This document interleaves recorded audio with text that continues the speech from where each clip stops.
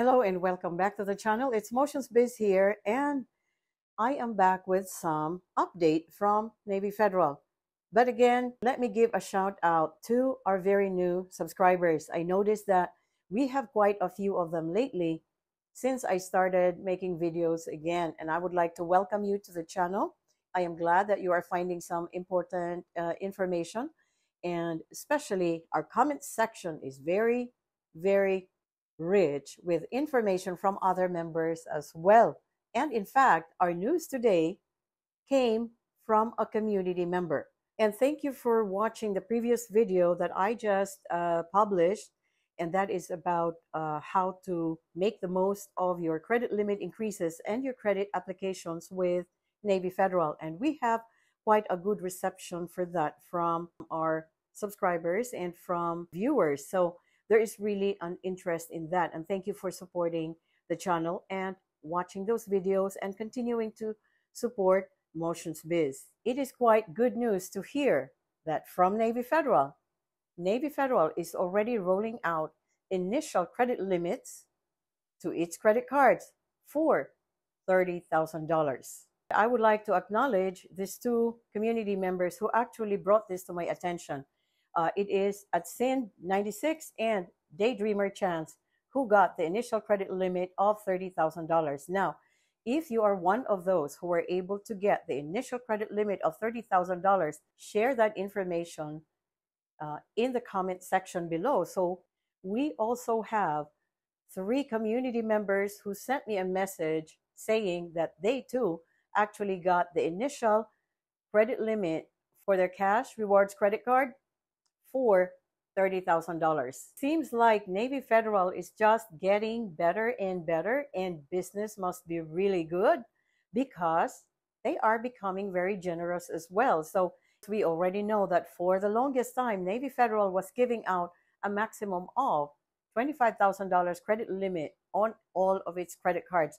And that was what happened with me with my initial cash rewards credit card and the flagship credit card, which I had an initial limit of $25,000 for each of them. But now it seems like $30,000 is really generous. And I'm sure that makes you wonder, what should you do or what qualifies you for that maximum initial credit limit? And because I noticed that we have members who are very new to Navy Federal, and you may still be in the process of getting your initial card with Navy Federal, I encourage you to start your gardening right away, because give it a little bit of time and build that relationship a little bit more, because you have a better chance of getting higher credit limits. And of course, if you already have a very good personal credit profile, it is very likely that even on the date that you sign up with Navy Federal, you can get a credit card. But think about this. There is no way that you would get that initial limit. It's because you are new. Navy Federal is still trying to determine what kind of relationship you will have with them, and you may be able to get an initial limit.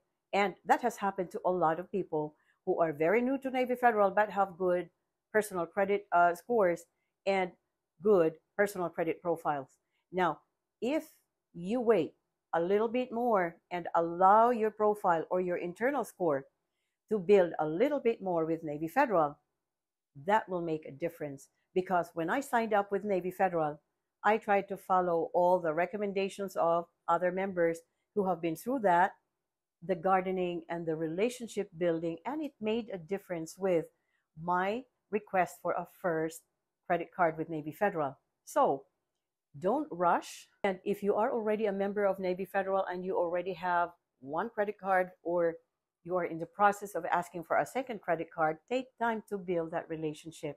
And some folks may say that they are of the opinion that you don't need to build that relationship. But remember, with Navy Federal, relying on your personal credit profile alone is not enough, because Navy Federal has a different internal credit scoring, and they have an internal credit score where they would actually rate a member based on the relationship, based on the products you use with Navy Federal, based on your personal credit scores, based on your behaviors, based on your credit behaviors, and how you interact with Navy Federal. And that is the reason why in a lot of my videos, I always emphasize relationship building. And the four things that I'm very particular with building that relationship, even you are a current member of Navy Federal but never really made any attempt or made any effort to maximize your profile with Navy Federal, you better get started now. Want to get that initial credit card limit with Navy Federal. Let's say it's your second credit card, your third credit card, you still have a very big chance. Make sure that you've done your pledge loan. Make sure that you have established an easy certificates account and the Savefirst account, especially for beginners who have really no other products with Navy Federal. But if you have certificates and big amount investments, you should be fine. Then direct deposit. Four things, remember that, okay? Pledge loan, easy certificates, Savefirst account, direct deposit. So just focus on those four things. And if you have other things going on with Navy Federal, like a car loan, a personal loan, you are good. But for those who really just started, and for you to have that chance to get that initial $30,000 limit, then just start working on that. It's never too late to get started.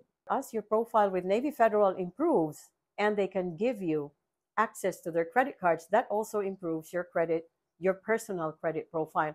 And when that happens, the more you improve your personal credit profile, then it goes back to you having an even better profile with Navy Federal and access to higher limits. So it's almost like it just goes around. So when you build your credit with Navy Federal, I really believe, and I have seen so many people start building their credit profiles up by starting with Navy Federal. And I will try to share a video regarding that as well, on how to build your personal credit by using Navy Federal. Now that we know that Navy Federal is starting to roll out higher initial credit limits, it makes you wonder, would they possibly increase the credit limit increases as well from 8,000 to maybe 10,000? So you'll never know. Or they may try to increase the general limit from 3 credit cards with Navy Federal to 100 grand. So let me know your thoughts. So it may be possible that that may happen in the future.